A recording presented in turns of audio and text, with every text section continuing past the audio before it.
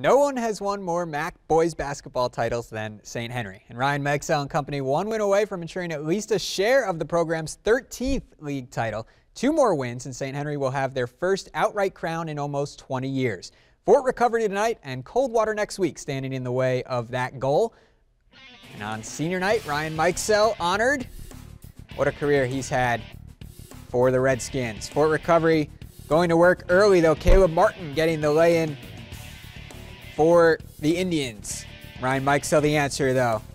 Nice two for Ryan, and then back onto the other end, Fort Recovery. Micaiah Cox scores on the block. And then Chase Bruns spots up right in front of the student section and buries the three. And more from Fort Recovery. Caleb Martin picks up the rebound, or St. Henry would answer with a three from Evan Layfeld. And Ryan Meixel would hit one free throw to give St. Henry the 1-point lead and the win. 54-53. What a close game. Meixel finished with 22 and 11.